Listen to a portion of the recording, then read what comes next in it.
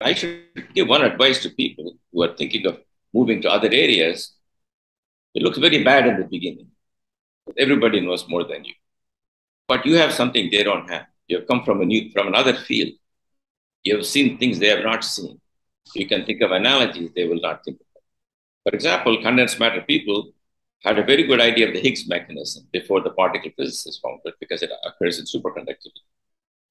So people moving from one field to another, sometimes they are slow, but sometimes they have a lot of insight that will never occur to people working on that field full time.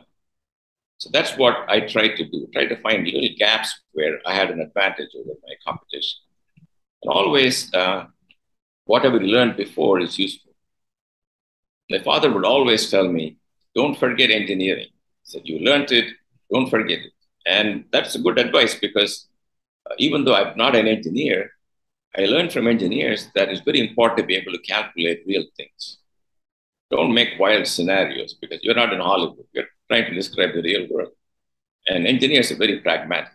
They're not interested in the theory because it's beautiful. They like it because it works.